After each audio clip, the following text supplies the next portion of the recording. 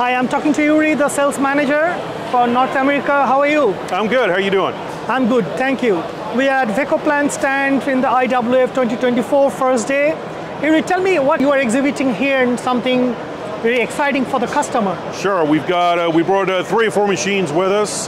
So we got 3 of our vertical feed machines and 1 of our horizontal feed machines.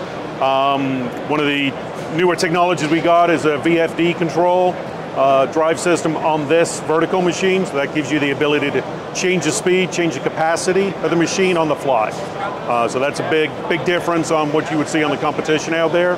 And then our horizontal machines, kind of bulletproof, being in the industry for 20, 30 years, and that's kind of that. So how is the response so far in IWF?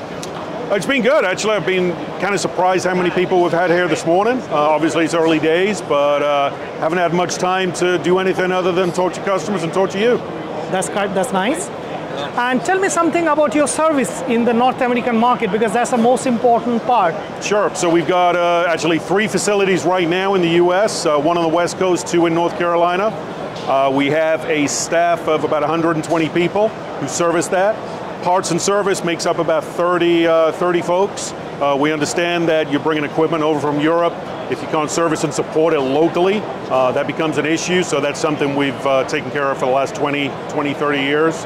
Make sure that we can take care of the machines once the customer's made the purchase.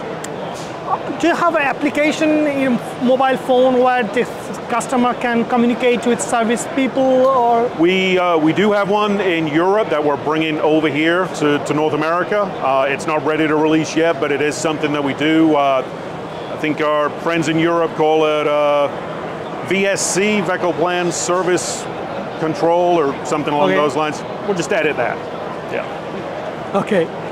And what next in the US market, where you are growing? We're going to see how the election goes this year.